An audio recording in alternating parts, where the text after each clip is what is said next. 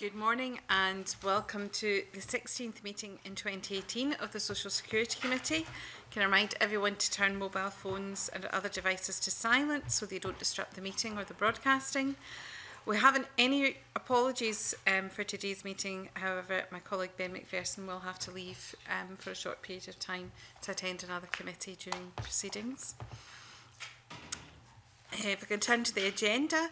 Agenda 1 is a decision to take items in private, and can the committee agree that agenda item 5, consideration of the evidence today, 6, 7 and 8, which are the papers from the clerks, are all taken in private. Thank you very much. And agenda item 2 is evidence session on funeral expense assistance regulations. Scottish Government is consulting on the draft regulations for funeral expense assistance. The committee is holding evidence session to feed into the consultation, which closes on the 23rd of August. And I'd like to welcome to committee this morning our first panel. It's John Birrell, a bereavement consultant, John Birrell Consultancy, Paul Cuthell, the National Association of Funeral Directors, and Paul Stevenson, the Scottish President of the National Society of Allied and Independent Funeral Directors. And you're all very welcome to committee this morning. And if I could maybe just open the conversation today by asking just a little bit about the increased flexibility that appears to be in the new regulations, and whether you think that there needs to be additional flexibilities in terms of people who may become eligible during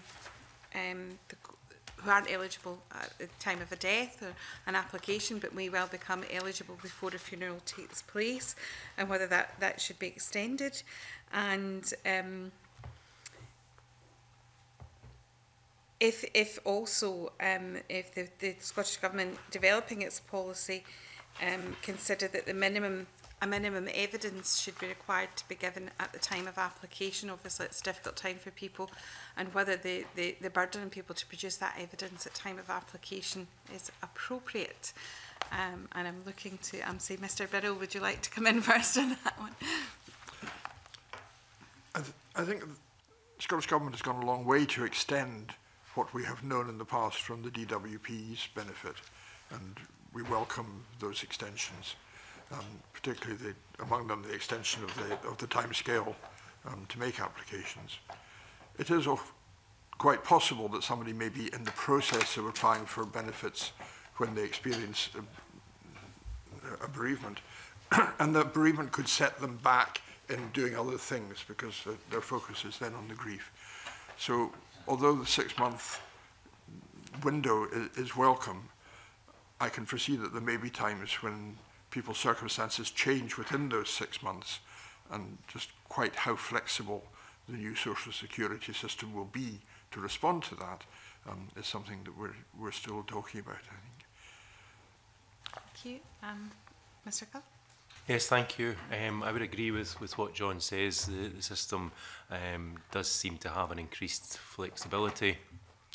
Certainly, ultimately, what we must remember in this is that we are looking after the bereaved here, and it's the bereaved who will be affected, and anything which assists them in any way at all is certainly advantageous. Thank you. Mr. Stevenson? I would concur. And as that people's circumstances have changed because of the bereavement, and then they might then be entitled to DWP or any support. Thank you. I'm going to bring my colleagues in. Mr. Balfour. Good morning, and thank you all for coming. I wonder if I can just explore a couple of areas. In regard to the issue of the £700, I'm presuming that doesn't cover the whole of a funeral expense for a family. And I'm wondering if you can maybe help us work out, try to use my words carefully, what is the bare minimum you can offer in regard to a family who come and say, my granny's died, we've got the £700. How much extra do you charge beyond that for a family, and how does that work? Maybe Paul can start with that one. Yes, I'm happy. Well, I report. Sorry. I'm happy to begin with that, Jeremy. Thank you. I think we have to start by remembering that the £700 has remained static since 2003. And if I can just go back a little further than that, in the mid-1990s, the amount paid by the Social Fund and funeral expenses was around £95 million. If you look at the amount that was paid in 2015, 20 years later, it was £43 million. That's a drop of 50% in 20 years. And the criteria for claiming has apparently not changed in that time. Funerals have changed drastically in that time. I have worked in our family business now for 20 years. And when I first started in our business, you could routinely expect someone to pass away this morning and you would carry out their funeral on Saturday. And if not, it would be this coming Monday. The reality is, though, that someone dying this morning, they probably won't get the medical certificate of cause of death until later today. They'll then have to phone the registrar to make an appointment. They may get an appointment tomorrow, but realistically it's probably going to be Monday. We'll meet with that family today, but that's automatically adding in another 3 or 4 days. So the reality is that that funeral is going to take place towards the end of next week. Funeral directors now have a far greater involvement. Deceased people are within our care for far longer. There's far more interaction with a family in that time period as well. People now stay further afield than they once did, waiting on people to return for funerals. There's increased pressure on local authorities. We're finding, particularly in the early part of this year, where there was a very high volume of deaths, it was frequently for 3 months. My local crematoria was taking 2 weeks before we could get a time slot with them. Cemeteries weren't just as bad, but there was still a delay. So, to answer the question, how little can a funeral director do for a family, that's not always within our control. Families come to us with a great burden upon them. They're in a time where they need to be loved and to be cared for and to be guided. And whilst we would try to work with them to keep a funeral within their means, very often they're trying to have a funeral which is in expectations with what society has come to know. Faith plays a large part in that as well. The Roman Catholic community, it would be very common that the deceased would be brought to rest in church the evening before the funeral. Then there'd be the funeral mass the following day. And all of these things have an additional involvement on our part. We can't say to a family, I'm sorry, we're not able to allow our staff and our hearse to be available the evening before, because there's an additional cost for that. There's the Jewish culture where funerals must take place in a very quick period of time, so that's going to the other end of the spectrum. But it's very difficult for us as funeral directors to say to people, well, this is the minimum that we can do, and I'm afraid we can't do any more for you. I suppose what I'm looking for and is, I'm not saying that we go down this road, but if you were looking at a figure which was realistic to cover your costs, and was neutral, so you didn't make any money, but it was neutral, what kind of money are we then looking at for that? And I appreciate that will vary across Scotland, but can you give us some kind of indication? I appreciate this could be commercially very sensitive for you to answer this question. I think, for example, Mr. Stevenson has it on his website, so I did look last night to check to see. So I think it's. I'm not looking for great commercial confidentiality, but as an industry, what roughly are we looking at? I would suggest a figure of £1,500. The £700 will not, since 2003 fixed, and everybody knows this. But the third-party costs have gone up incredibly since then. Even my own local authority, North Ayrshire Council, in the last 3 years, the purchase of a new layer in 2015 was £519. Today it's £744, up 30%.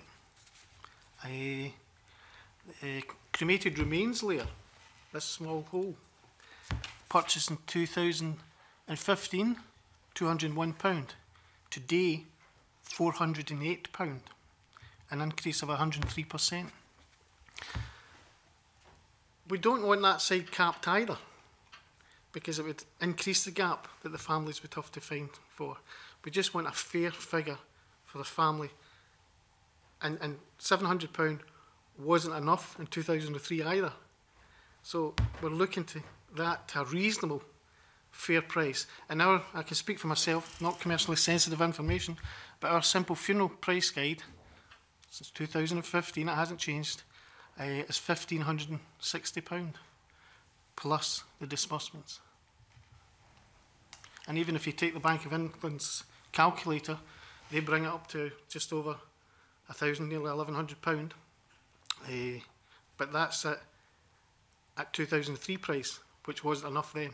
So the calculation, we make it then to about £1,500. A couple of supplementaries, Ms McColl. A different area, right, I'll bring in Ms McNeil. Yeah, I was wondering if you're able to give the committee any information about repayment plans. I was thinking, so if a family gets awarded £700 and that's not going to be enough, are they offered a repayment plan for the rest? And if so, could you give us any guidance about what percentage or what numbers of families do that? I don't have a credit licence. Right. Do some funeral directors have? I believe so. Yeah, but I believe some of our members would do so. I mean, certainly within my own business, if people don't have the means to pay a funeral, we would always say to them, well, you've trusted us to look after you, and we would trust that you'll come and pay us when you're in a position to do so. And we would ask a family to set up a standing order and to pay that over a period which we would speak with them about. We don't charge them interest for doing so. But you don't need a credit licence for that? I don't need a credit licence. It's still informal. Yeah. Thank you very much. Can I just come back when I will follow up? Yep, certainly. Just developing that area in funeral directorates which have perhaps a higher rate of poverty within the area. From your members, are you hearing any members saying we simply cannot afford to do these funerals because we can't, we're not either getting the money back or it's costing us too much? And is there any danger that there will be parts of the country where it will be more difficult to find someone to do a funeral for you, or can your members, are they coping with that at the moment, if that makes sense? The fear is a bad debt. And if you're in a poverty area, there's obviously a lot more of these funerals coming to you. So it's communication, it's chat with the family. But there are, on occasions, where there is no money above the £700 at all. It's impossible to do the funeral. I think the difficulty that we have as trying to run commercial businesses is that people come to us and they don't have the money and they ask us to look after a funeral service for them. But the cemetery or the crematorium authority, who we'll liaise with on behalf of the family, they'll require to be paid immediately upon their invoice, as will the florist, as would the newspaper, as would the organist on the day of the funeral, or the fees for the church if these apply, or the celebrant that's taking the funeral, or these kind of things. And I think that's where it's difficult for funeral directors, and you'll find the vast majority would now ask for any third-party costs to be paid in advance of the funeral, because the funeral director simply doesn't know if the family are going to receive assistance towards the cost of the funeral until after the funeral. The DWP will not make a decision on the current system unless they have the final invoice from the funeral director.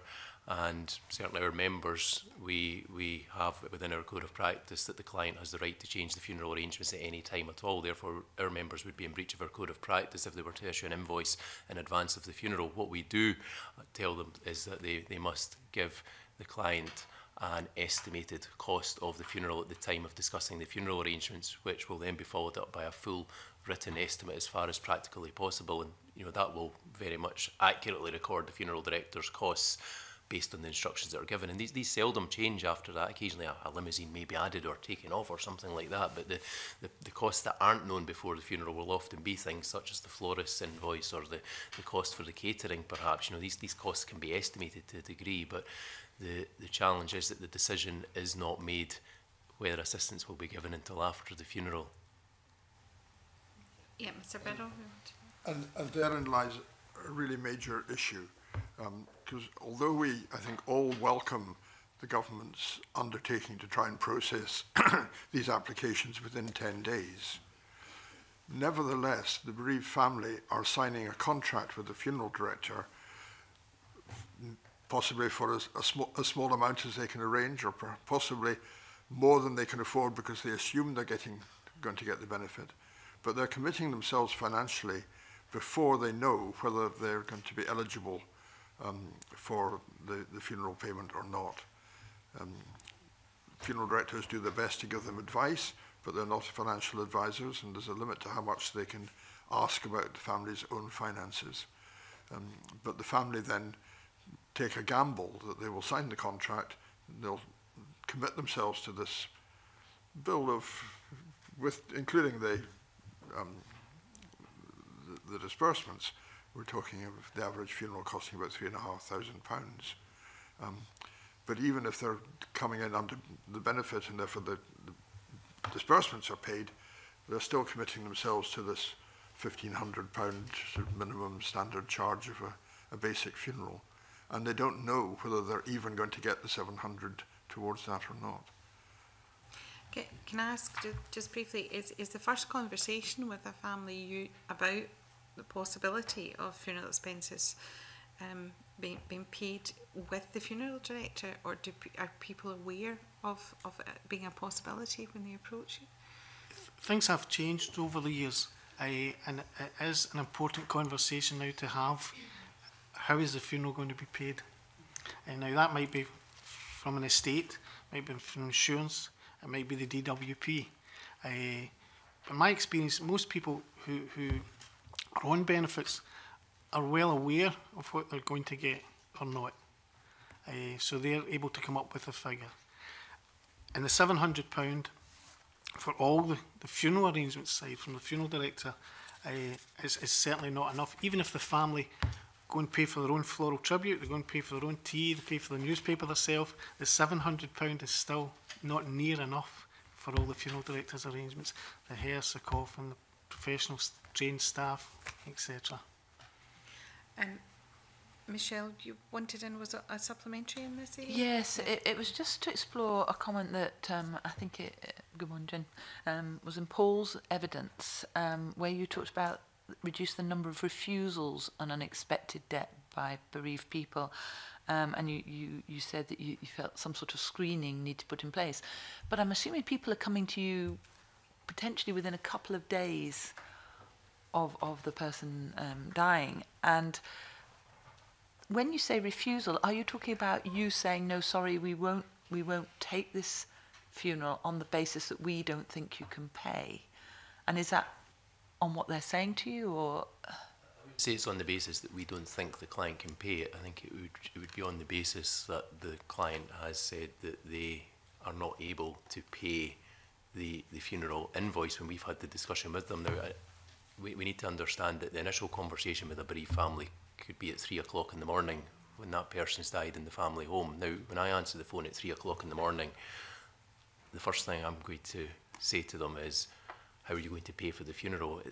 Can you give me your credit card details, please? It's just not appropriate to do that. They have someone who's died who may be lying on the bathroom floor, and they need someone to look after them, and unfortunately they can't get in touch with any other people that would assist them. So that would be the first point. But thereafter, we would certainly be discussing the funeral arrangements with the family, and of course, as our members should, we would discuss the cost of the funeral with the client. But it's not in anyone's interests, any business whatsoever, to take on a debt or to take on business which they know they're not going to be paid for, is what I'm trying to say. So that may be an instance where the funeral director feels they're not able to look after a family, and that's purely because the family are unsure if they'll get assistance. They don't have the money to pay the additional third-party costs which we are paying on their behalf at the outset. So therefore the question is, well, how would they intend to pay the rest of the funeral service?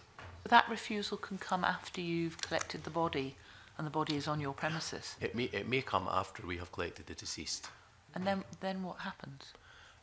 At that point in time, the funeral director certainly wouldn't turn their back upon the family. I mean, within my own business, we would look upon that situation very sympathetically, and I know that many of our members would do so as well. And if we weren't aware of that at that point in time, nor were the bereaved family, I suspect the funeral director wouldn't make a charge for the services they had provided thus far, because they had done what was essential at that time to get the family to the point where they now were. It's very different if the funeral director's been engaged fully by the client and there's been a contractual agreement written into and the costs have been discussed, and then the client turns round and says, no, I'm sorry, I'm not able to do this. And by that time, the funeral director may have confirmed the times with the clergy, with the cemetery, with the newspaper, you know, all the different people that will be involved. There's a fair amount of work has taken place.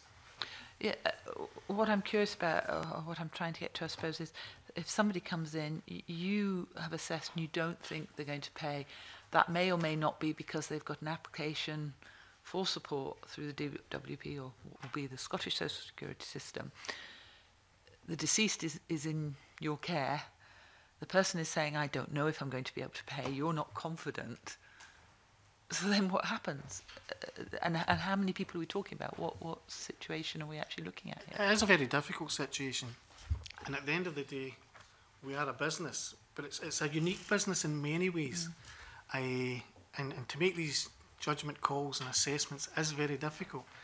But if you have a family who then go to the bank and ask for a bank loan and are refused the bank loan to pay for the funeral, and then the family are asking us to pay it up, it's the same thing. I'm not criticising whether or not you can do it. I'm asking what actually happens, because these are people potentially who are coming along, and I suppose for us as we're looking at this and we're looking at what are the issues around assistance being granted or the right amount of assistance being granted, what are the problems that it can encounter, and this leapt out at me, the word, you know, refusal.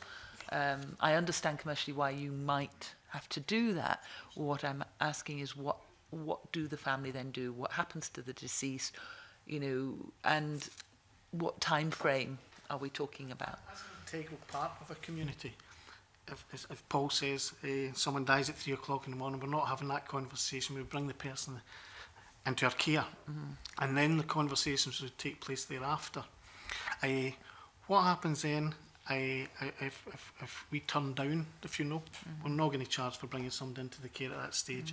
The family would then be free to select another funeral director who's willing to take the hit, I suppose. I think as funeral directors, though, we would be making the client aware that they should perhaps be speaking to the DWP at the outset to understand whether they may be able to have assistance, because clearly if they don't have the means to pay a deposit for a funeral service, then clearly they are in financial hardship. So we would be encouraging them to do that. We'd be encouraging them to speak to other organisations who may be able to offer support. There are charities, you know, if people are former service personnel, etc. We'd be encouraging them to do that. We'd be discussing with them how to try and keep a funeral within their means. You know, Paul was talking, you were asking about the bare minimum, and you know what as funeral directors we would class as a basic funeral, and in that you find the vast majority of funeral directors will offer a basic funeral or a simple funeral package, but that would very often be the minimal involvement upon the funeral director's part. It would be the essential care of the deceased.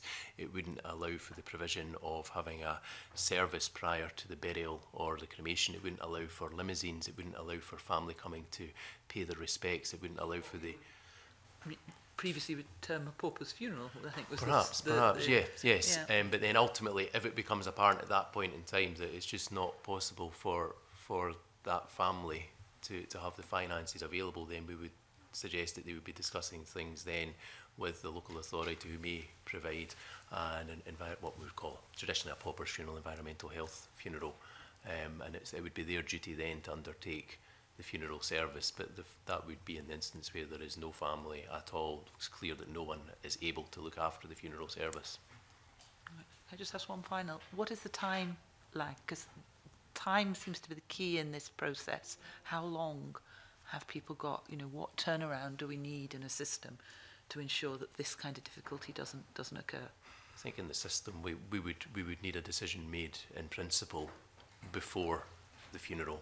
That would help the bereaved. It would help the funeral director to know exactly where they stand. At the moment that doesn't happen, unfortunately, and the reality is that there is a deceased person, there is a bereaved family, there is a community wanting to know. The first thing that people will ask when they hear that someone has died is, when is the funeral going to take place? And by that time, their family already will be, you know, getting the death certificate from the hospital or the GP. They'll be making an appointment to go to the registrar, and the next thing they're going to do is they're going to be speaking with the funeral director. They're going to be speaking with the DWP. You know, when people come to us, they often say, we've already been in touch with the DWP, we've got the documents, but they say they need your invoice. We say, well, unfortunately, we can't issue an invoice until the funeral takes place. We can give you a full typed estimate of the funeral service, but ultimately we cannot issue an invoice until we've provided you with that full service. So there's a process problem. Thank you. Okay, Mr. Griffin, did you want to come in on that issue with regards to where there's no family? Yeah, yep. Before I go on to funeral expenses assistance, just to ask if you're able to outline what happens when someone dies and they have no family members. Okay, so in an instance where someone dies, they have no family members, there are a number of scenarios. It may be that that person has made provision with a funeral plan, or they may have made provision within a will and have a solicitor named as their executor. There may be instances where there is a neighbour or a very close friend that would look after that funeral, and that neighbour or close friend may end up paying for that funeral along with some of the deceased's own funds. Or ultimately, if there is absolutely no one, that would be where the local authority would then step in and would then take ownership of arranging that funeral service. And so in that situation where a close friend or a neighbour took responsibility, would they qualify for any assistance through the funeral expenses assistance as we see it now, if they met the qualifying criteria when they weren't a direct family relative? I'm sorry, I'm unsure of that. I wouldn't be confident in answering that either way. I'm not saying I believe it won't happen. I just don't have it clear enough in my own mind. Yeah, I think they would have to meet the criteria, yeah. Whatever that criteria is. And if it's a neighbour, does a neighbour meet that criteria? Does a close friend meet that criteria? And I don't know the answer to that just now. The reason for raising it is that I had spoken to a social worker over the weekend, and we were talking about this situation where he had a client who had died, and there was no funds available to pay for a funeral, and he was doing this off his own back because he had gotten close to the client in arranging the funeral. And just think about the situation where someone like that, or a neighbour or a close friend, was taking on the responsibility, whether we should be looking at making sure that they have the kind of assistance available that a family member would have if they were in receipt of one of the qualifying benefits. I don't know what your view would be on that. Yeah, I agree. Okay, thank you. Thank you. Ms Johnson, did you want to come in on this area? Or yeah, I think it's the same area. The written evidence suggests that many crematoria and cemeteries don't accept bodies without a coffin. Is that correct? And am I correct in thinking as well that that those charges would not come under essential costs? In reality, you don't need a funeral director. But in reality, a local authority or a crematorium is not going to accept a body without a coffin.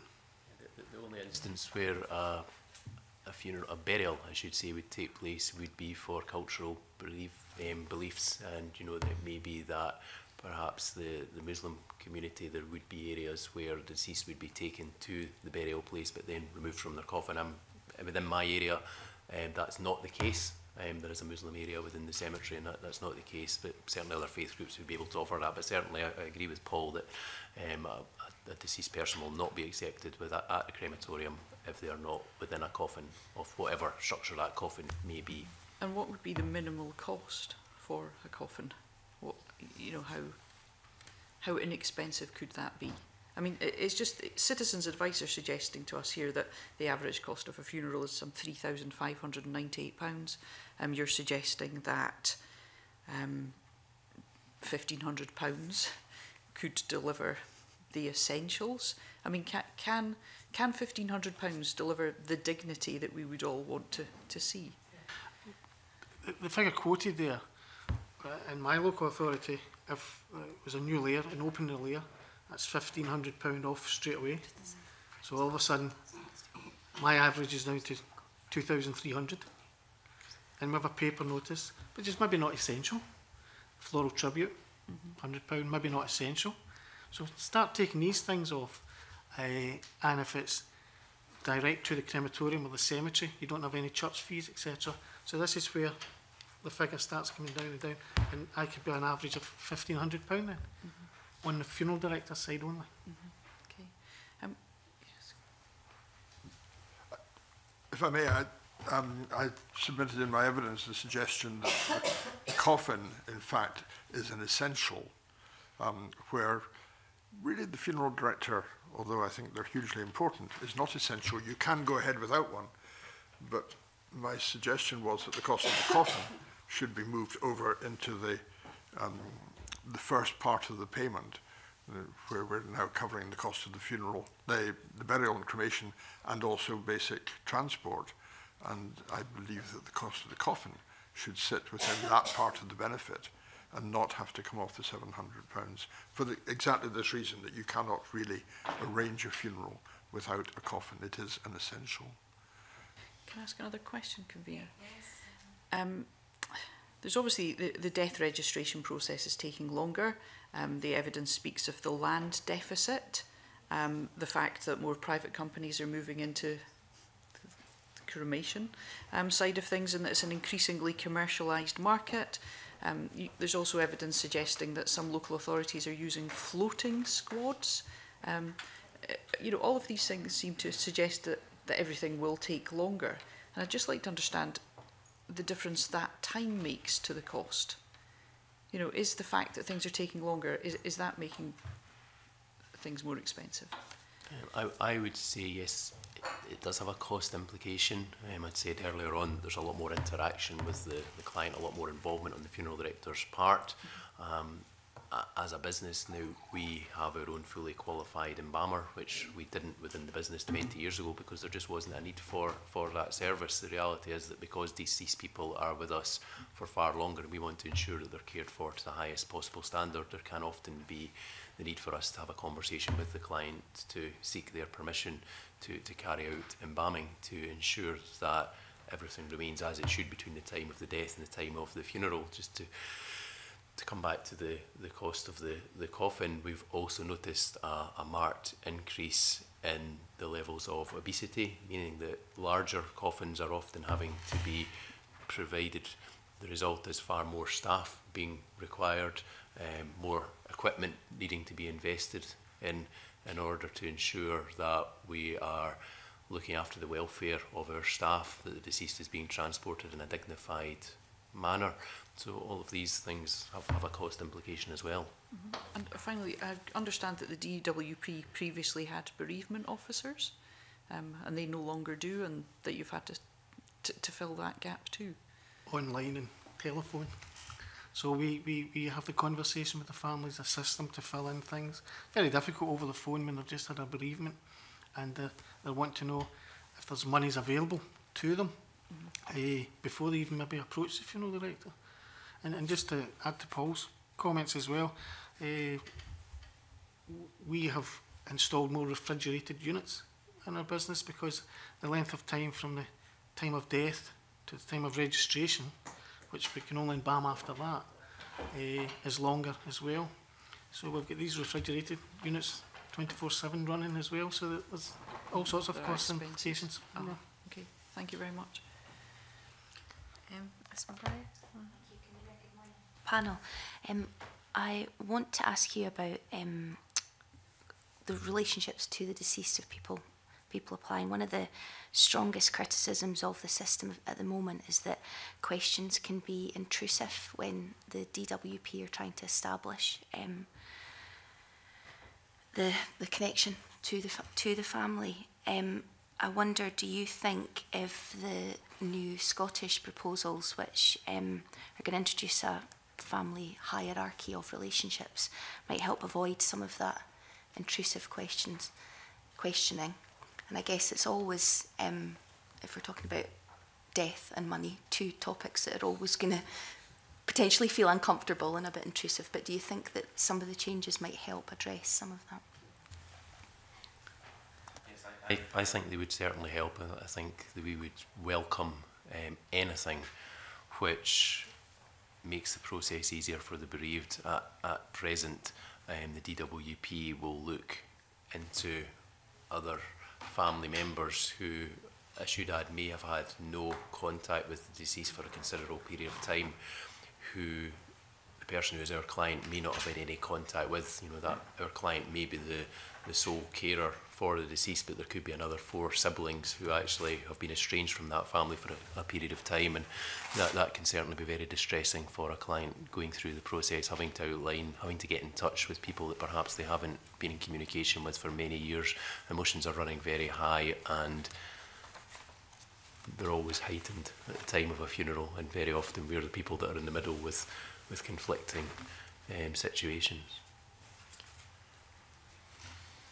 I think the proposal in the draft regulations actually goes further than that, because they're also saying that where there are people on the same level in the hierarchy and somebody else on the same level might actually have the money to pay for the funeral, if that's not the person who has stepped forward to arrange the funeral, they won't chase even across the same level in the hierarchy.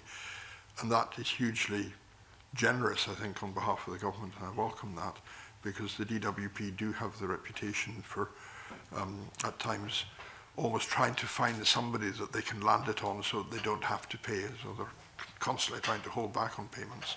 And the Scottish system is taking a much more sensitive and a much more generous approach than that. And do you think that that discretion that's going to be afforded to ministers, the level of that, is it the right level? It sounds like you did from your first response, but I don't know. What level are you talking about? Monetary level? No, just in terms of the like we're speaking about the hierarchy Right, of relationships. If it was really quite transparent and simple, again, we as the funeral director can help the family in the decision process. But again, we're taking the risk in doing it anyway. Okay, thank you. Can I just ask, as you mentioned that some people will have a will and an executor appointed as a solicitor, can people make these choices before death about who they want to be responsible, and what influence would that have in law and in terms of the DWP if, say, somebody said they wanted a particular son or daughter to do it and another person was perhaps eligible to get the assistance? Are you aware of what implications those might be? The executor would have a sole autonomy in the situation. So because the executor doesn't need to be a family member. Right. It could be a friend, it could be the solicitor themselves, but they would have full autonomy to deal with the estates. And they could actually change a sort of written request from a deceased person if they... Yeah. If it's... Because it is a request. Yeah. Someone may request to be cremated, but in the circumstance of death, Procurator Fiscal might say the funeral can go ahead, but it can only be a burial, because a body could be disinterred at a later stage, where after cremation there's no redress. So it is a wish. Okay, thank you. Ms McNeill, did you? Yep. So the figure you're giving the committee of basic funeral, £1,500, would it be possible at some point to get a breakdown of what that looks like, so that the committee could see where you know, what arrangements are made for that? Yes, so it's a basic funeral, so you're talking about some transport costs. Right, making all the funeral arrangements, providing professional advice on the certification, registration of the death, and any related documentation to crematorium, local authority, removal of the deceased to a suitable resting place, and under our code of practice we say within 25 miles radius. In practice that doesn't happen. If it's further, we still do it for the same price. And within normal working hours. Again, we're 24/7, somebody dies on a Friday night, 3 o'clock in the morning, you know, we bring into our care. Provision of simple veneered coffin, the conveyance of the hearse direct to the crematorium, or burial, place of burial. We also, in that code of practice, we say without the choice of the day, date and time of the funeral, but again, as funeral directors, we're very flexible in that as well. And provide all the funeral director and all the necessary personnel to carry out all the works. Okay. So we've established that in the cases of where the body is to be cremated, so the crematorium will not accept a body without a coffin, but also that there's no requirement for a funeral director. Have you heard of, is it possible then for families to basically do the funerals themselves with permission? Is that possible? Has that happened that you know about? Because I saw one in the TV once. It does happen. You know, people do look after funerals themselves as a family. I think the reality is that when faced with the rawness of a bereavement, a family with the best of intentions may want to do so, but they may engage a funeral director to carry out some part of that service, and they may carry out other parts of the service. You know, we have families who may want to use the chap's pickup truck for the coffin to travel on, as opposed to using a hearse. You know, but we'll still look after other aspects of the funeral service. So, yeah, a family can have as much or as little involvement as they would want to do so in a funeral. I think the thing to remember is that there is ultimately an unpleasant side to death. As funeral directors, very often we would act as the cushion between the reality of death itself and the bereaved family, and because of some of the unpleasant sides that come associated with that, that may then prevent a family from looking after the funeral that they would have hoped to look after themselves. I think one of the biggest things is the care of the deceased themselves. I think that would be quite hard for a family to deal with. But I think all of the committee are concerned about rising costs for funerals and for families. So we're dealing with people who might qualify for a small benefit that won't cover their costs. And there'll still be families that have a low income that won't qualify, and £3,500 or even if £1,500 is a lot of money to find. In your view, should there be some exploration of other options? I mean, I don't know if such a thing as funeral loans exist, or whether credit unions provide it. That currently exists. Yep. Right. And there's certain charities, certain multinational companies, EDF have provisions for applications for contributions towards costs of funerals. That's helpful. Thank you very much. If I could just, Mr. Stevenson, you mentioned the cost, I think it's North Ayrshire in your area, and the increase in costs, 30% for one type of plot and 103% for another. Can we get an idea about what the picture is across Scotland, what the variation is across local authorities in terms of costings in these areas? It's quite, they're all not a huge difference between most of them, and they seem to have taken the attitude of we'll come to the average, so the average increases. There are figures where our figures here were across the board. From Aberdeen, 1,400, Angus 1,200, Fife 1,700. You know, they're not far away from each other. If I take my own trading area, which would be Falkirk, it would be £592 to purchase a lair in the cemetery, a further £537 to open the lair for the burial.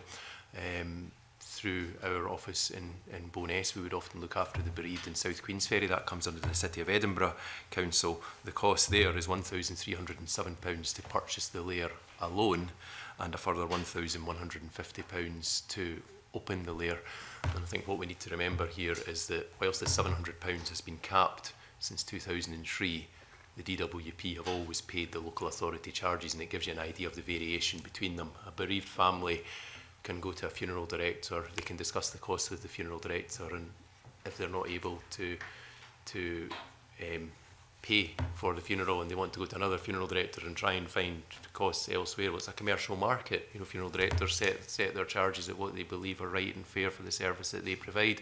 There are varying levels of service and varying levels of investment by funeral directors in their businesses. Not all funeral directors would have the same facilities and be able to offer the same services, but bereaved don't have choice over the crematoria they would want to use. For instance, you know, Scotland's a very, very big country. If we think about the bereaved dying in the northwest of Scotland, well, the reality is that their nearest crematoria is in Inverness, and they may face a 2 or a 3 hour drive to go to the crematorium. Ultimately, that's impacting upon the funeral director's involvement as well, because suddenly there's an additional 5 or 6 hours on top of that funeral. Was I looking after that in my local area, where I would average a 25-30 minute journey to the crematorium?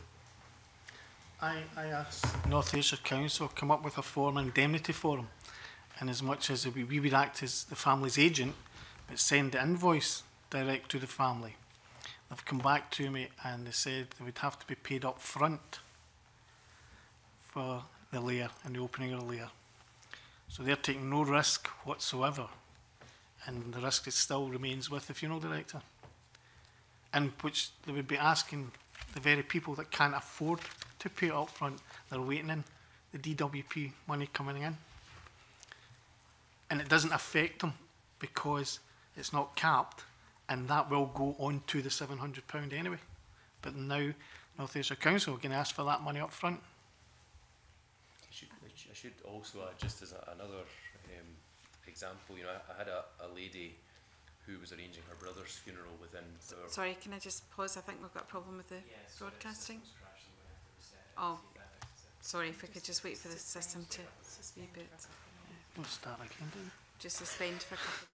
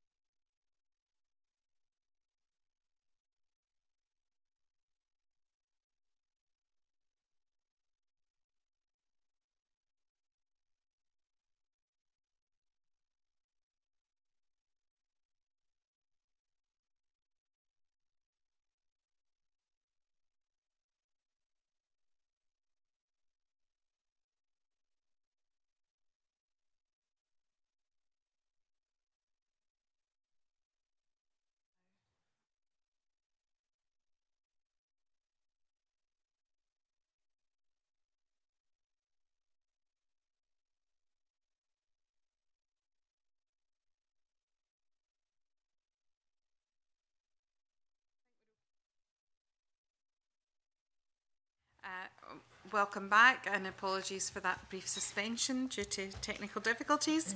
I think, Mr. Stevenson, you were just finishing off. Is there anything else you want to add to what we were discussing at that point?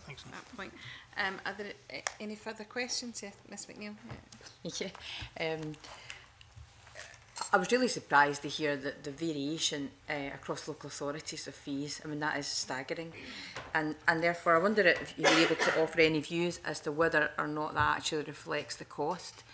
I mean, it seems to me that I could understand why there be variation in transport costs, but I have difficulty understanding why there be such a wide variation across local authorities of digging out a layer from 500 to 1,000. And I would be interested in your view on that, whether it actually reflects the costs, because it doesn't sound like it does. I think perhaps you need to ask the local authority that question. Certainly North Ayrshire Council say they're on at a deficit of £950,000 a year. The deficit for? The bereavement services. Right. There are varying levels of service from local authorities. There are some cemeteries where we go and we would expect there to be 2 cemetery staff, and we would have additional staff with us because there would always be 4 people normally to carry a coffin. There are some cemeteries we go where there would be 4 cemetery staff, and our staff wouldn't be allowed to handle the coffin at all for health and safety reasons. So that varies. Within my area, if I arrange a cremation for someone within the Falkirk area, the cost for the cremation is £669. If I arrange a cremation for someone who resided in Stirling, they don't have their own crematorium in Stirling at present, the cost rises to £920. There's a higher charge because the person's a non-resident. The same with regards to burial. I said it was £592 to dig a grave. If the person's not from the area, the cost rises to £867. So there are differences in that. Often local authorities look at that differently as well, but the trouble is not all local authorities have their own crematorium. Most would have their own cemetery. But a family... To me, to be a bit unjust just because you didn't live in that local authority and there's no crematorium, so you have to go elsewhere, so the costs go up. Do you think it, well, you can offer a view if you want, it just seems to me that if there's a desire, and I think there should be, to try and allow families, or low-income families, particularly those who don't qualify for the benefit, to try and, you know, do a dignified funeral within £1,500, they've really got to, I suppose, I hope the committee will start to look at this, but we've really got to get some transparency in the costs of local authorities then, so we can see where there might be ways in which those costs have to come down. If we don't get those costs down, I don't really see how we could really begin to build a plan for around £1,500 for a basic funeral. With all due respect, that's the funeral director's side. Right. The local authority side, the crematorium side, is not capped and will be paid anyway. Right. So it doesn't affect the family? Yes, for those who qualify for the funeral benefit. Yep, it doesn't affect them. Yes, but there's going to be lots of low-income families who will not qualify for this. That's probably the saddest group, in as much as, you know, they're in low income, but they're not in any benefits, and maybe get 5 purses with the utilities in each purse and the savings for Christmas, but wouldn't qualify for a benefit at all for the funeral, and that is the hardest group. I think Yeah, Ms. Birrell, yeah. one of the things we haven't mentioned is a change in the funeral industry generally, which has been an increase in what's called direct cremation. And this is arising partly for the very reasons that Ms. McNeill's talking about. A direct cremation is where the deceased is collected by a funeral director from the place of death, taken into care, and then taken to a crematorium of the funeral director's choice at a time that suits the funeral director, normally with no family present for the funeral. So it's more of a, if you like, a disposal service than a funeral.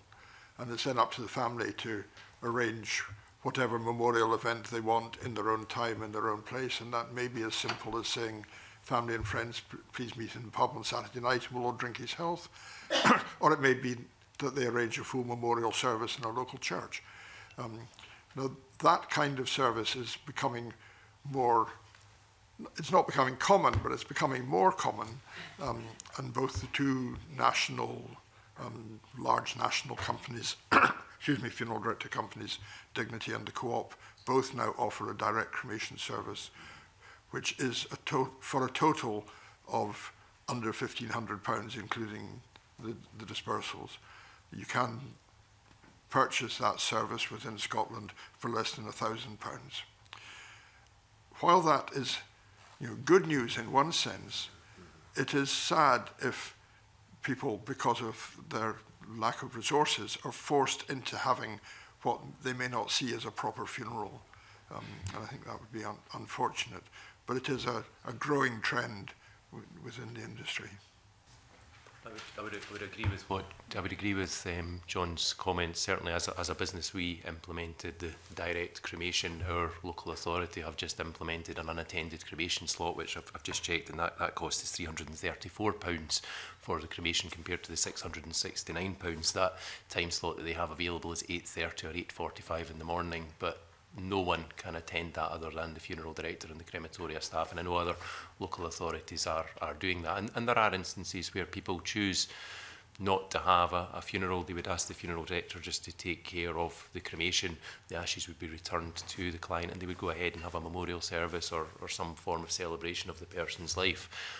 But equally, that's not what culture is in Scotland, and there's then concern from the bereaved charities that there's not the opportunity for people to come together formally as they do and to support one another at a funeral service, and there's ongoing concerns thereafter that could impact upon the grief process. Hopefully, and we offer direct cremation as well, but we don't want to take the choice away from the family of a traditional standard funeral. It is another option, but I wouldn't like the families having to take that option because of the lack of resources. Point well made. I think Ms. Ballantyne.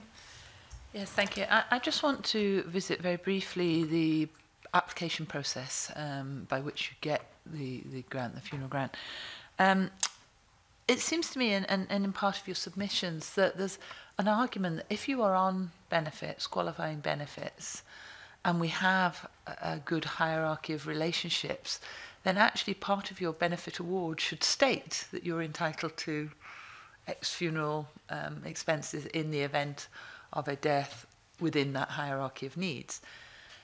I take it that doesn't happen at the moment, but if it did happen, it wouldn't need to be an unknown quantity in an application process because it would already be granted by dint of the fact that you got the benefits. Has that been discussed at all?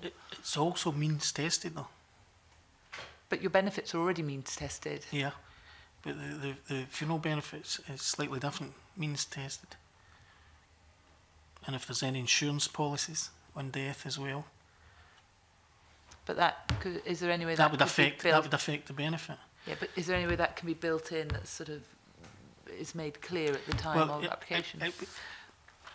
It's means tested at the time of death, the time of claim, which if it was on the, I'm just trying to think laterally here, if it was on the form you will get.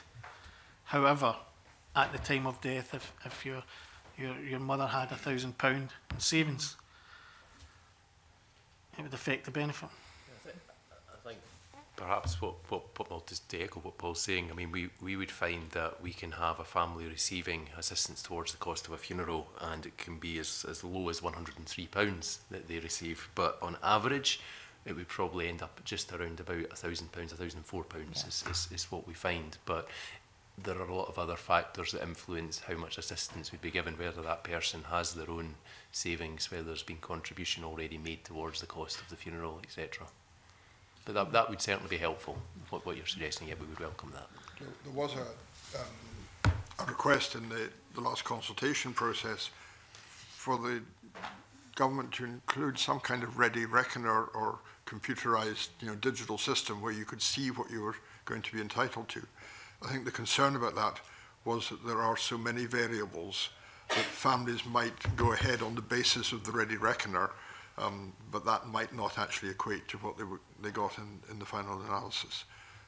And that's the reason that we didn't do that. But I think the concern it's taking us back to the concern about the time delay in getting any clear idea of what benefit somebody is going to achieve. Thank you. Okay, are there any further questions? Mr McPherson, welcome back. I think we covered your question earlier on, but perhaps if not, we could maybe write to for further information. I think Mr Balfour covered it right in there. Is there anything else you want to say just before we close this first panel? Anything you wanted to get on record that hasn't been covered by today's questioning? No, can I thank you very much for your attendance and also for providing us with the briefings before today's session, and I'm just going to briefly suspend while the panels change over. Thank you.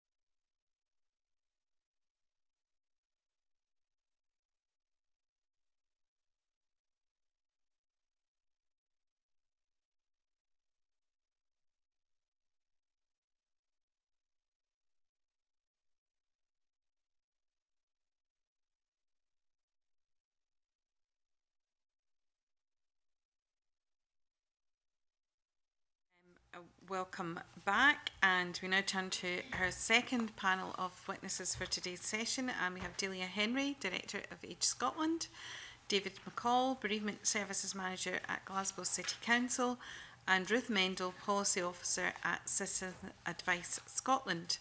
I would just like to open a general question again about the flexibilities in the proposed new system, and whether you think that the proposed flexibilities are enough to ensure that people who are due to receive this benefit will be entitled to it. And if I could go to maybe Ruth first, Mendel. I think probably just to start say, you know, we do welcome what appears to be a simple structure, particularly around family members at the same level. I mean, quite frequently we do have people coming into Bureau who are maybe they have either a former partner, you know, there's parents or siblings, and I think particularly on estrangement it seems like a very positive step forward having the simpler process, and particularly for people when they are very vulnerable and they are dealing with grief.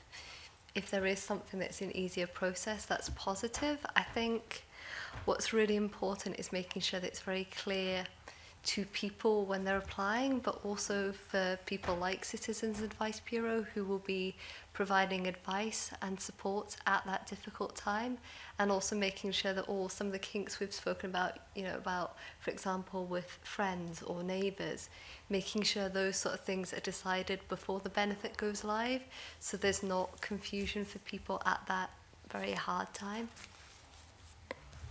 Ms Henry, yeah. Yeah, I would endorse that. I think it's absolutely important. We welcome the approach that has been proposed from the government so far. However, clarity is really critical. We have people calling who are very confused with the current system to our helpline. And the clarity for both advisors and people is critical. I mean, it's so difficult because we're right, our colleague from Citizens Advice, people are extremely distressed. So if we can make it as simple and a human rights approach actually to this, think about people, think about how you would feel in those circumstances. And if you needed support and help, you would want to try and remove those complexities as much as possible. So we welcome the proposals, but to simplify it, and plain language is critical. Okay. Mr. MacColl, have you... Thank you very much. Obviously, we are kind of at the end of the process, and my opinions are probably less relevant to this particular subject. However, I think simplification with appropriate, robust protections in there is key to this. I would suggest, however, from a personal perspective, my concern would be that we're capturing all the people who may be troubled with this issue. And I'm concerned those on lower income may not be in benefits. How are we dealing with that particular gap in the market? Excuse me using the term market, but it seems to me there's a gap there that maybe we need to think about how this can assist these people too. Okay. Mr. McPherson, did you want to come in on the point you had previously? I do have a few questions. I was quite interested in Citizens Advice Scotland in your submission around the qualifying benefits. Perhaps you'd like to elaborate on that point. Yep. So I think it comes down to the thing about the simplification of the system. So what we're saying is that UC should be included as a qualifying benefit with no further qualifications, and it's about making it clear for individuals, but also for advisors about eligibility. And it's really based on the fact that we believe that in the way the full service universal credit operates, it actually isn't necessary to have the qualification that there should be an award of more than £0, because actually in those circumstances the claim would be closed. And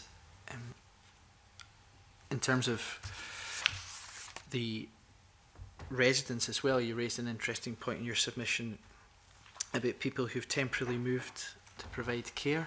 Just wondered if you could give more detail on that. So this is actually something that I believe the Scottish Government have mentioned in the regulations that they are looking at, and that's something that we definitely welcome. So the example we're thinking about is, you know, someone that due to a loved one being ill has come up to Scotland, for example, to care for them, but they won't necessarily know how long they will be there at the end of their relative's life.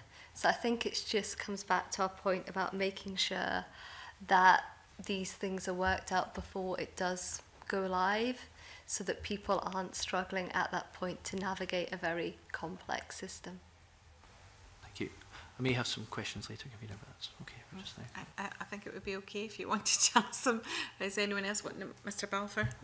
I wonder if I could come back around the issue of provision of funeral directors that we were talking about earlier, and particularly perhaps Ruth, you could comment on some of your experience from your CAB offices, that where have heard stories of where families have gone to funeral directors and the funeral director says, I'm afraid you just don't have enough extra money beyond the 700 for us to do the funeral.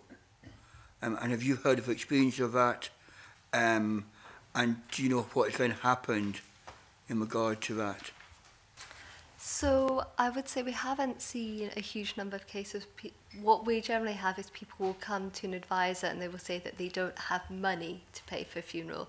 They might not necessarily say the particular reasons. I think one thing that was touched on can be the difficult situation for people when they don't know how much money they're going to get. So, you know, for example, a case where someone is not able to apply for the benefit because they haven't been able to pay an upfront deposit to a funeral, so they don't have a funeral date, but they're also, because they're not getting the benefit, that's also stopping them arrange with the funeral director what the date is. So I think some of the stuff actually also comes back to flexibility that we were talking about, and I think it ties into just generally the uptake of benefits. And Citizens Advice Bureau can play a really important role. It was touched on about if people become eligible in the time period, but we also actually have cases where people would have been eligible for a qualifying benefit, but they actually didn't know they were eligible. So I think that could really help and support people that are on a low income. But I mean, for us, it's people just struggling. And I mean, an example here was we had someone come into Bureau and she'd lost her son to suicide, and she had no money. She wasn't able to pay for an upfront payments for his funeral, and she was extremely distressed because she didn't want him to have a local authority funeral, but she simply didn't have the money to pay for it. So I think funeral directors, as I've mentioned, do really try to work with people when they do come in, but it is about choice and it is about dignity and being able to show respect for your loved one. So it is a very hard situation. Do you have experience, again, just slightly going beyond our remit, but those who don't get the grant, so we're just income is just slightly over that, so we're not going to get either the burial or the cremation costs covered. Have you got experience of people coming in who saying we've got to pay this whole 1,500, whatever cost it is for local authority? And again, how are they dealing with that, and how flexible are local authorities in regard to, do the payment have to be up front, or are local authorities at all accommodating to people who are just above that income but are still financially really struggling? I can talk a little bit about some of the work the Citizens Advice Bureau advisors will do with people when they are struggling. I'll probably defer to David in terms of the local authority question. But I mean, we actually have the Scottish Government funded some training for advisors about both planning for funerals but also about how to pay for a funeral. So a lot of the process that an advisor would go through with an individual would be asking about whether, looking at if they might qualify for the benefit, which they might not, but also be talking about possibly for a lot of people it may be family and friends that they might be able to help for support, but also, as been mentioned previously, I think there are some charitable grants that may be available, so it'd be helping them and supporting them in terms of looking for that. I should say that some people do get amount of the funeral benefit payment and are still unable to pay for it and are unable to afford. I mean, we do see cases where people are having to, for example, put it on a credit card that has zero interest, going to high cost credit, which are not things that we would want to be seeing. I mean, I also actually, when I was looking over cases, saw an example of someone going into food poverty, and one of the factors was that they had to pay for a family funeral, and it meant they didn't have money to eat. I think this is an important area, but I just want to remind the committee we're focusing on the guidelines today, but we are doing our inquiry into in-work poverty, which might be something we can add into, given the evidence that we've seen on funeral poverty today. You see, anyway, just to ask him, in regard to Glasgow or other local authorities, if someone comes to you who wants an internment and they're financially struggling, do you have any way of, do you offer the payment up front, or do you ask the funeral director for the payment up front, or is there any way that can be paid over a period of time? We don't often get that approach. As I mentioned in my opening, we really are at the end of the process, and very rarely we know the full circumstances of our customer, if you like. So being aware of these circumstances, it's very rare we come to the bereavement service of the council at any point. They would probably take in citizen advice, social work, other departments first. I suppose the key is the communication that is between the various departments that assist people, and making sure that that awareness comes out, that we then can consider what we can do. I have not offered that, not been required to offer that, not been requested of me in my years with Glasgow City Council or previously my other authorities. However, it's something that maybe if folk don't know they can do it, that's why it's not been approached. So I can say, in all honesty, I haven't had that approach since my time with Glasgow City Council. McPherson, you wanted in briefly? It's just cognizant of what you just said around being focused on. It was just to ask whether the experience with Citizens Advice Scotland in terms of involvement of credit unions in provision, but perhaps that's not on topic, so I'm happy to come back to that at a future date.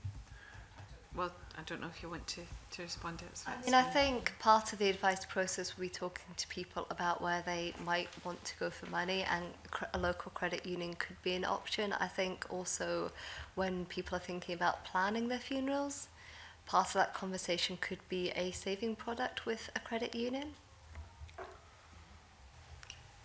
Ms Johnson? Convener, good morning. Written evidence suggested that in 2014-15, I think 6,300 people in Scotland made applications to the DWP Social Fund for a funeral payment, and only 4,300 of those received an award. So that was 2,000 refused rewards, which is a lot. You know, we're looking at a third, and you can only imagine the stress that would have caused at that particular time. So just wondering what you think the Scottish Government can do to ensure that the process is better.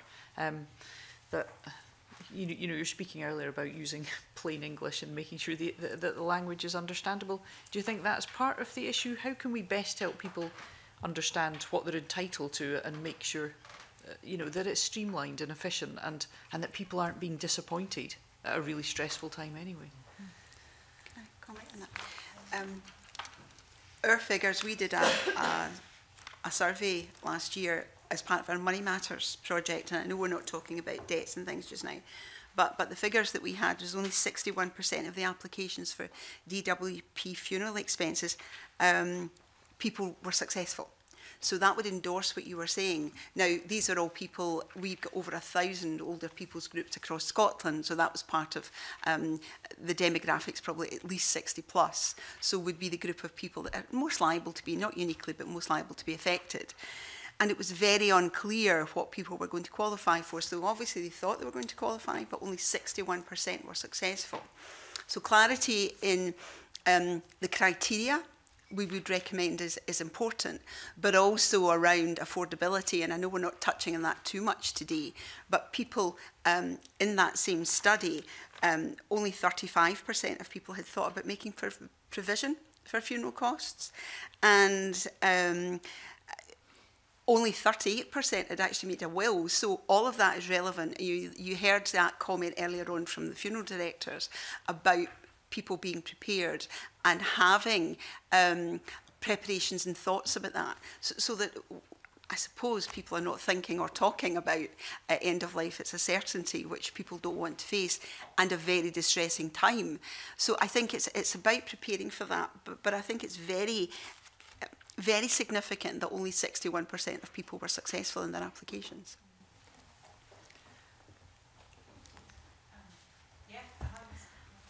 I think I definitely agree with everything that you've said. And I think what we really see is it's about people struggling to understand both the criteria, and also the application process can be very demanding.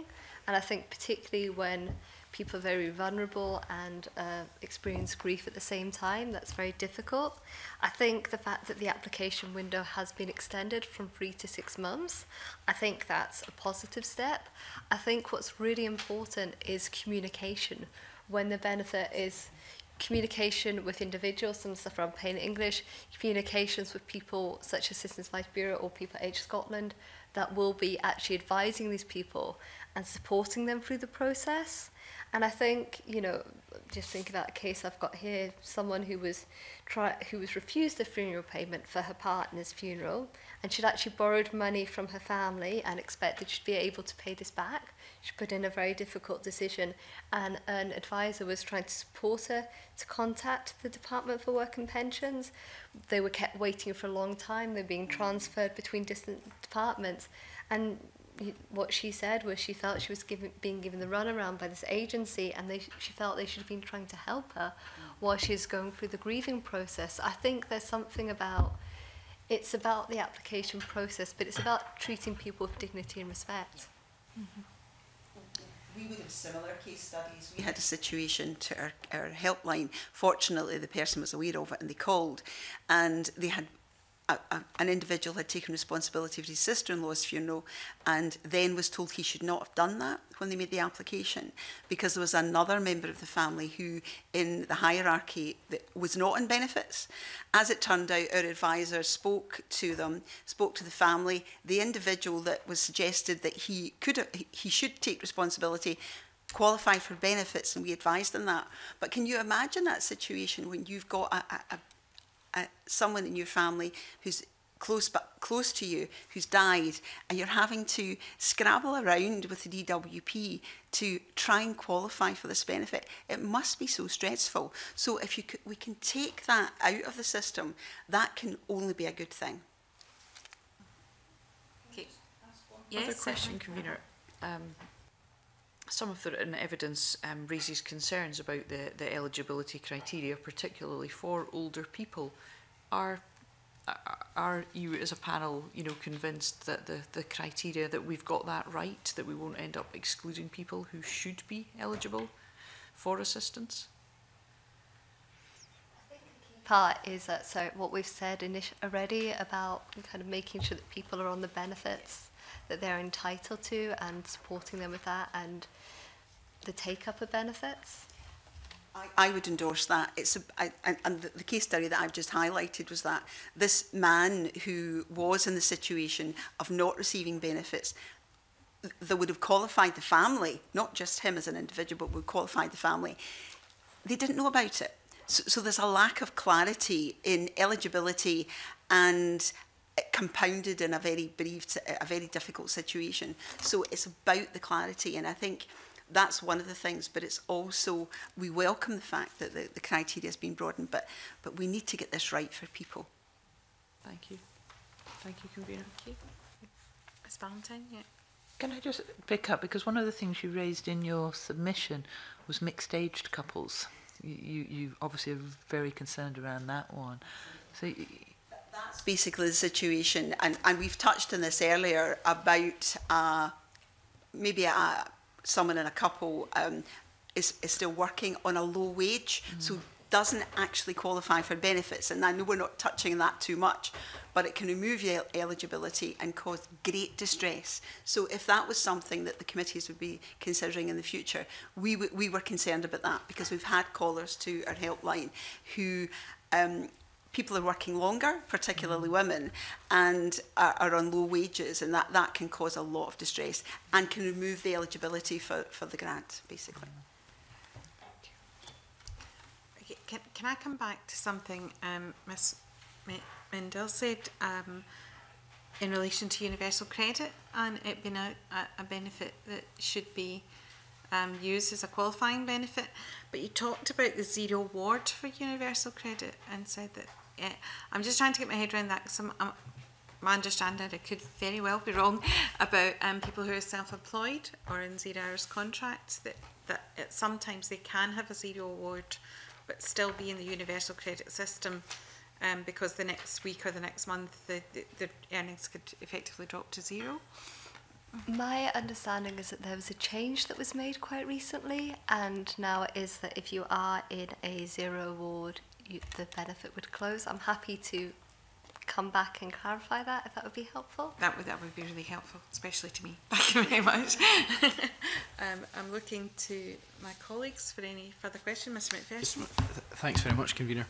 Panel, one of the strongest criticisms of the current system is that questions can be intrusive, where the DWP are trying to establish whether it is reasonable that someone take on funeral costs. And family estrangement may be one area where it would be difficult for any system to avoid questions which could be considered intrusive. And I just wondered if you have any thoughts on the Scottish proposals and whether they would avoid intrusive questioning of family relationships, particularly where there is a need to depart from the hierarchy of relationships in cases of family estrangement. I think I'd probably start by saying I think it's positive that estrangement is mentioned as a complicated situation, so I think it's about recognising it as this point. I think, as I've already said, it's about thinking through some of these complex situations whilst the regulations are being developed, so that it's very clear both for advisors but also for the people who are making the decisions. I think having the hierarchy does make it slightly clearer and hopefully slightly easier, but I think it is, again, remembering that people are in a very difficult situation at the time and trying to make it as easy as possible and treating them with respect. I think that's absolutely right. If someone is estranged and you're in a situation, or a family member or a friend is close to an individual, it could be massively distressing. So thinking that specific through in terms of the process would be very important, I would suggest, given the circumstances of the distress people are in inevitably because they're bereaved. So I think thinking that through, I don't think it's going to be easy, but I do think it has to be considered, and welcome the fact that it's actually been mentioned. Thank you. Thank you. Any further questions? Everybody's quite happy. So I'm just going to ask if there's anything that we haven't covered. I know you sat in the first session. If there's anything that we haven't covered today that you wanted to bring to the committee's attention today, Ms. Mendel? I think I just wanted to start by just saying that we really do welcome that the Scottish Government has committed to uprating the benefit annually with inflation, the capped element of it. I think that's really important, and it is going to ensure that the gap between what the benefit covers and what a funeral cost is not growing. But I think a lot of what we've heard today is about people that can't afford to pay for a funeral, even when they do get the benefit. And these are people, you know, with very little money. I mean, we see cases, we mentioned high cost credit. I've seen cases where, you know, people selling off a mother's jewellery to pay for a funeral. So these are people in very difficult situations. So I'd probably want to echo what the earlier panel was saying, you know, we would like to see that increased. I think, you know, kind of the figure that John Birrell mentioned was slightly over £1,000. But I mean, as I say, it's very important that it's being uprated already. But the point that we're starting at is that since 2003, the other cost element hasn't been increased, and the cost of funerals in that time has increased significantly. I again would endorse that. I think it's really important that we consider that, because 2003 to 2018, and you heard described by the funeral directors this morning the significant changes and the impact of that. So welcome the fact that the government are considering an inflation increase, but be cognizant of the evidence you've had this morning.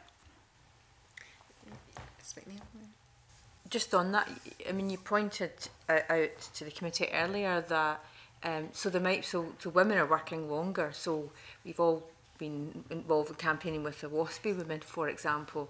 And when you said that, it just occurred to me that those women who are working, because they're being forced to work longer, wouldn't qualify for any benefit.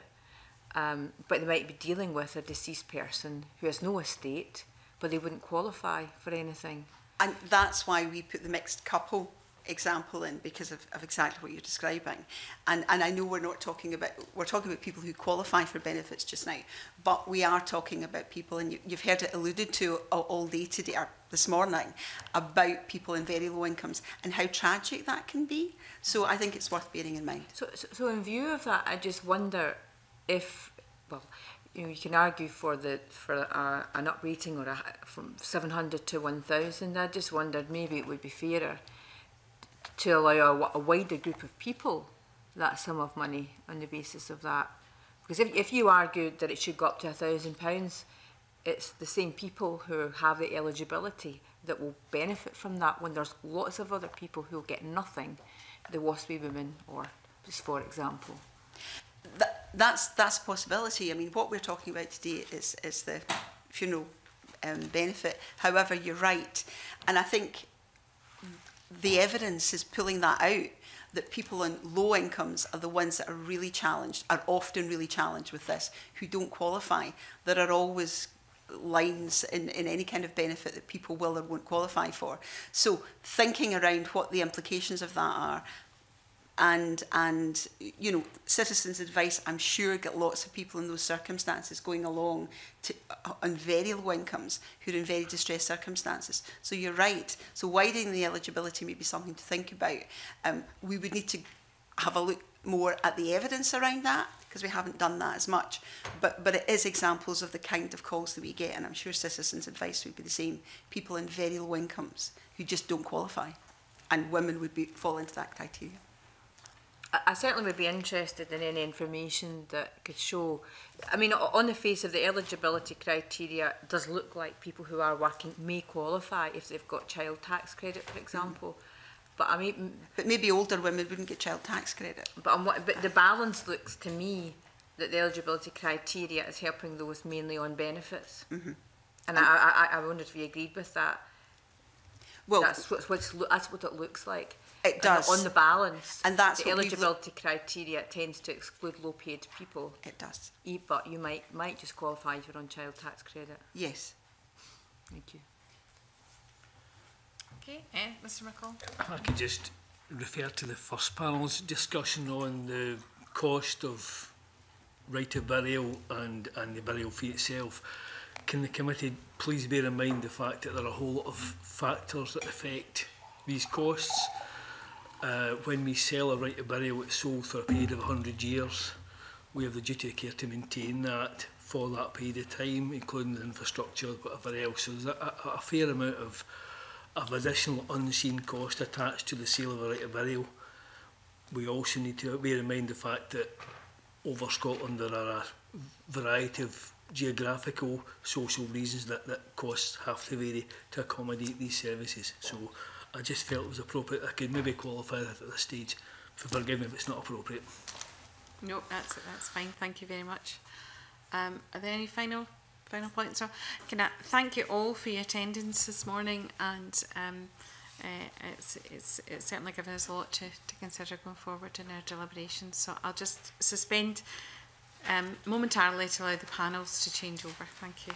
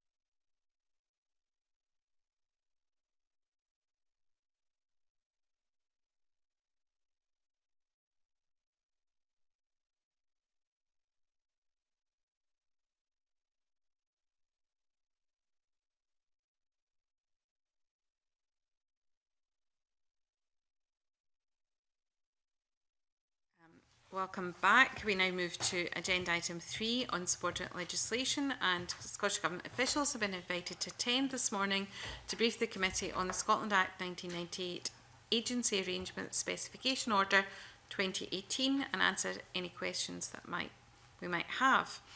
The instrument is subject to a negative procedure here and at Westminster, and we welcome officials Anne McVie, Deputy Director, Social Security Policy Division, and Colin Brown, Solicitor, Social Security Directorate, both from the Scottish Government. I refer members to paper 6 by the clerks. Delegated Powers and Law Reform Committee have drawn this instrument to the attention of the Parliament on the ground that the meaning of Article 2 could be clearer. And I would like to invite Anne McVie and Colin Brown to explain the purpose of the instrument and the procedure to be followed. Okay. The purpose of the instrument is to allow the Scottish Government and the UK Government to enter into agency arrangements as part of the devolution of existing benefits. This links to things the committee will be familiar with, which are the safe and secure transition of benefits from UK Government to Scottish Government or to be delivered on a devolved basis. As part of that, the Scottish Government and UK Government will undoubtedly wish to make arrangements where, for transitional periods, benefits remain delivered by the UK Government, and this enables the governments to make those arrangements, and it allows the committee to look at that as a proposal and say, yes, we're happy that should happen.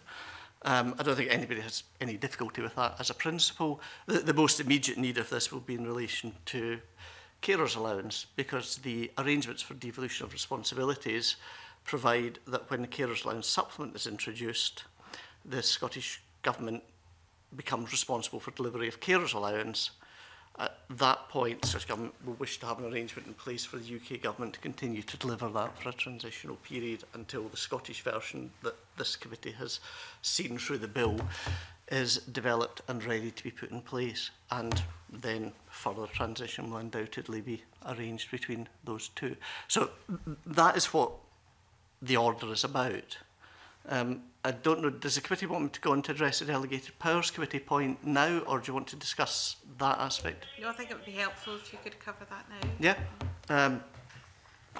What the Delegated Powers have picked up is an example of things that sometimes happen in these cases where people put the words on the page and the drafter knows what they mean by them, and because they know what they mean by them, they miss that others who aren't looking at them with that background may think they could mean something different. And the committee has asked if the meaning could be clearer, and frankly, it could. It has also said the government should consider whether there's a need to amend the order to address that. And the view of the UK Government and the Scottish Government is it doesn't actually need to be amended to address that. I shall appreciate these things are drafted in a co-production manner between the UK and Scottish governments, a number of people involved in it. It's about a reference to the end of the period.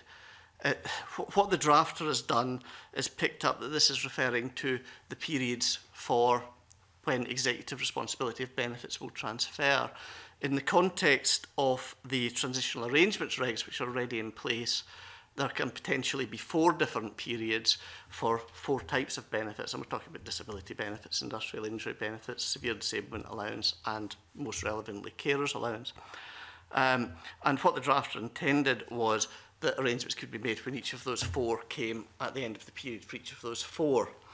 By moving the reference into this order, if you don't approach it with that blinker, if you like, then you may wonder if it's ambiguous and could it mean something else.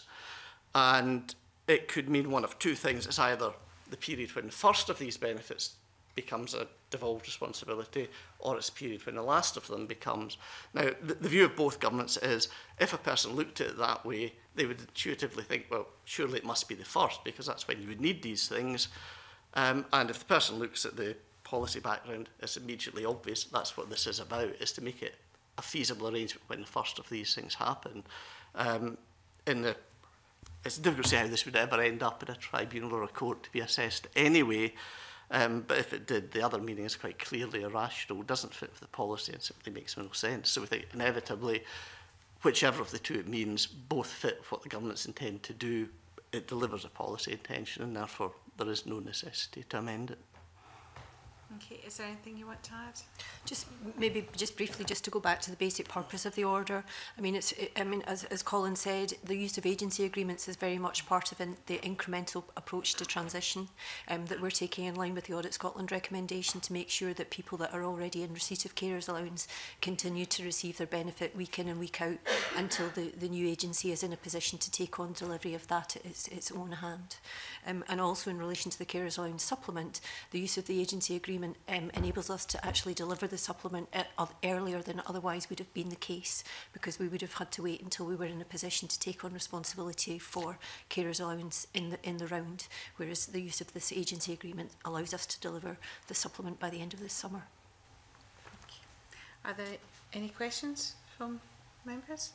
No, can I thank you both for your attendance? I'll just pause briefly to allow you to leave. Thank you.